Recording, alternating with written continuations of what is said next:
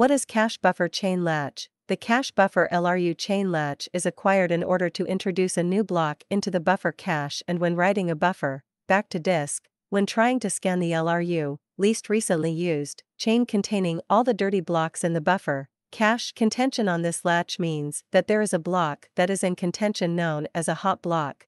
To reduce contention, increase the size of the buffer cache or increase the number of LRU latches. DB_block_LRU_latches.